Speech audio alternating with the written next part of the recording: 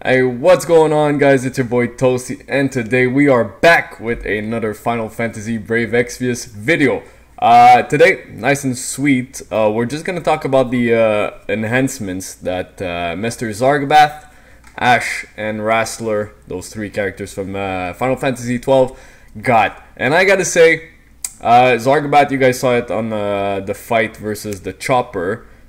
He's been really good, and he just got even better. So that's always a character that I liked using, but with the ability awakenings that he got, I like using him even more.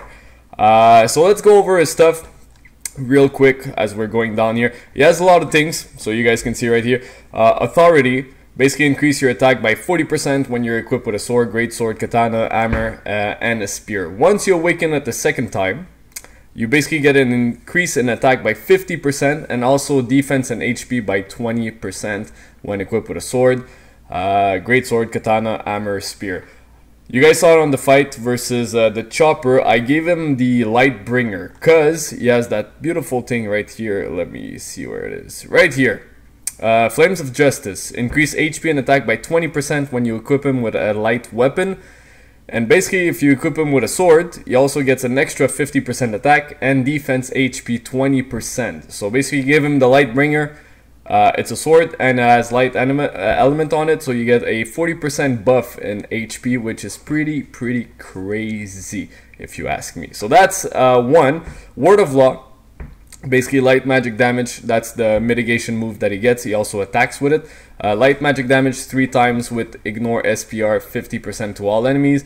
Mitigate damage 20% for 3 turns. So basically it goes from 2 turns to 3 turns. Once you awaken it a second time, it basically becomes 30% mitigation for 4 turns. So that thing's really strong. Abilities are expensive, 500,000 gil. And it takes guard Christ, but nonetheless, if you're going to be using this guy as your main support, because you don't have, let's say, a Bard or Nicole, put everything on him, because he becomes really good. Then he has Rejuvenate, basically recovers HP 100% and MP 50% to one ally.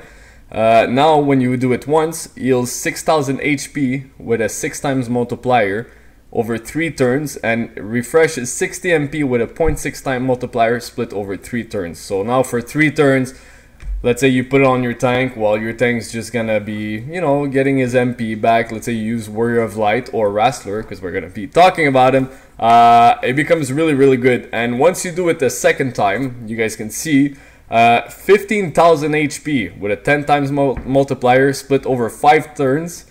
Then 150 MP with a 1-time multiplier split over 5 turns, and now your character or your tank has auto revive 80% HP for 5 turns. That thing's really strong. You just use it to cast on your tank, or let's say you're using a magic cover tank and you want your healer to be doing something different. Well, this guy does the job. The moves are expensive, so you guys 50 MP. Once you awaken a second time, it's basically 75 MP, so this guy's gonna need a lot of MP.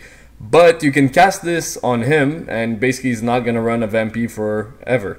250,000 gil, and it takes healing Christ. Basically the last one is probably my favorite one. Arcadian Light, we're gonna go right here. It's basically 60% buff to attack, defense, spirit, and magic for 3 turns. And increases resistance to blind, paralyze, confuse, and disease for 3 turns. 65 MP. Now, once you awaken it to a level 2, because we're going to skip the first one, increase attack, defense, magic, SPR 100% for 4 turns. So that that becomes really good. Then increases resistance to blind, paralyze, confuse, and disease 100% for 4 turns. Plus increase resistance to stop 100% for 4 turns. So that thing is really strong. It's expensive, 100 MP, and it's a million gil if you want to awaken it. But trust me, if you're fighting a boss that does not elemental, but if he's doing what's it called, status ailments, and you're scared about confuse or paralyze, this thing is amazing. You basically do Arcadian Light the first turn, then you cast Rejuvenate or Word of Law, and you just keep going between those things, and your party just basically is not gonna die. So that thing is really good. He's no joke now. He got that much better. The fight against the Iron Giant, he's actually really good in that fight, since now the giant can't really confuse you or paralyze you. So that thing is really strong, guys. Don't sleep on this guy if you have him, and if you don't have a good buffer, he's the man now. He's actually really good. I've been using him a lot, and he's really fun to play with. So that's it for Mr. Zargabaath right here. We're gonna move on to Ashe. Basically, I use her the most in the arena because she's amazing with Evan's Fury in the arena. We're gonna go over things. Basically, meditate, increase magic and SPR 45% for 5 turns. The MP got reduced here, so it's 42 MP instead of what was it? 57. So instead of 57 is 42. And now, the second time you awaken it, increase magic and SPR 65% for 5 turns and refreshes 20 MP with a 0.5 times multiplier split over 5 turns to all allies, which is not bad. But you're not going to use that much, trust me. Power Seeker, increase attack and magic 50% when equipped with a sword. Now you get an extra 20% MP. And the second time you awaken it, basically attack and magic 180% and HP and MP 20% when equipped with a sword. So that's really good. Like I said, I use her in the arena. I have 2, and I just use Evan's Fury because it's an hybrid move, and that thing is really strong in the arena. Not too expensive, 250,000 gil, so that's not bad. Then you get the big chaining move, magic damage 2.6 with ignore 25% SPR to all enemies. Now you're gonna heal 1,600 HP with a 3.4 times multiplier to all allies. 45 MP is not that bad, still the same.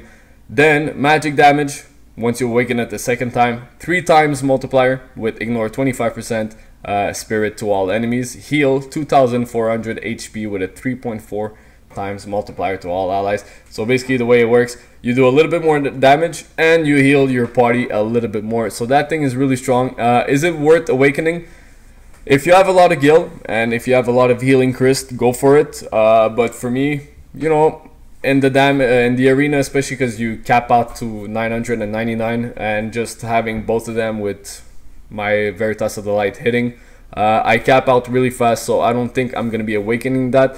It's a lot of gil, but if you do have a lot of gil and you're looking for some characters to spend your gil on, well, and if you use her often, go for it. But for all of that, not that bad. If you use her a lot, awaken it.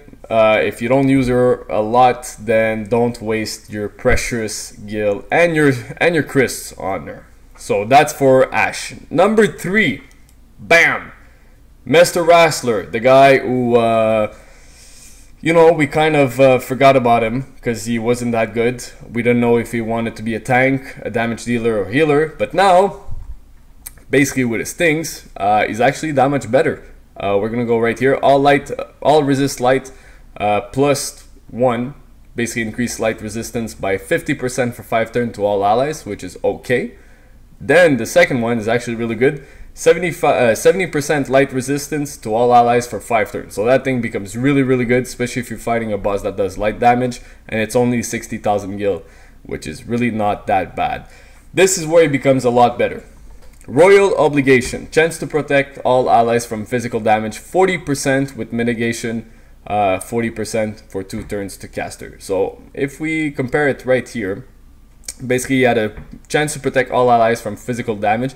It was a 20% chance to protect everybody, so it wasn't that strong, with a 30% mitigation for 1 turn to the caster. So it wasn't that strong. Now when you awaken it the second time, it becomes a 70% chance to mitigate to protect all enemies. Chance to protect all allies from physical damage. It's a 70% chance for him to jump in front of all the attacks and take the damage. And he's gonna mitigate damage 60% for 3 turns to himself, which is really good. And he also gets a buff in his defense and spirit by 100% for 3 turns. That thing becomes really good. I mean, Warrior of Light is damage mitigation, it ranges between 50 to 70%, and this guy is always 60% damage mitigation. The cover is actually really good, 70% chance to jump in front of everything. And the increase in defense and spirit is actually really good, because right off the bat, if you can't buff your party for X or Y reason, well, he's gonna buff his defense and spirit by 100%. And he's actually really easy to build. He's also has some magic moves. He has Karaga, Isunaga, Heal, and Cure. So let's say your team is doing really bad for I don't know what reason. Well, he has Isunaga, so let's say you need to clear or get rid of some status ailments, he can do that. If you need a little bit of heal, he can do that too. So not bad at all. Not bad at all. Mr. Rasler, you're getting a thumbs up. I think you're becoming a lot better, and we're gonna try to use you in the future, that's for sure. Then the last one, Vanguard Slasher, increases defense by 50%. And the Awakening gives you an extra 30% in SPR when you equip heavy armor. And the last one, Vanguard Slasher +2, basically increases defense 50%, SPR 30%, and HP 20% when equipped with a heavy armor. Plus, if you equip him with a light armor, he gets the same buffs. Not too expensive also, 120,000 gil. Support Chris, you probably have a lot of those. Guard Chris for Royal Obligation. I think I'm gonna make this happen for this guy. I always liked that character. I was just, you know, sad for the guy that he came out and Zargabaath and Ashe was the main characters from this banner. But he's actually not bad, and he has a really good TM. Increase HP by 30% and defense 20%, plus increase light resistance by 30%. This guy is no joke. He's gonna get a lot better. You know what? It all depends on the amount of gil. If you have a good tank, if you have a really good tank, if you have Bash, let's say, well, maybe this guy's not #1. If you have Warrior of Light, I still think he's the best 100% provoked tank. 4-star, I'm not gonna say 5-star because Willem is pretty sick. 4-star tank.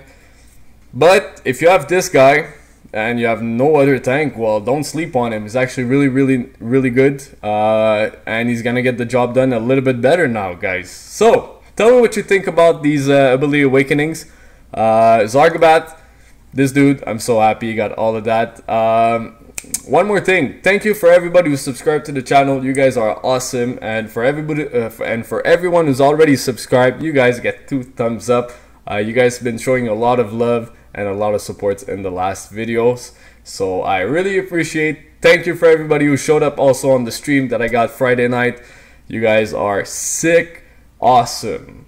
And tell me what you think in the comment section about these characters. Do you like them? Do you like the awakenings and all that fun stuff? Guys, if you are new to the channel, please leave a thumbs up on the video. Also, click on the red button and subscribe for more content from your boy Toasty. And on that note, I'm out. Peace.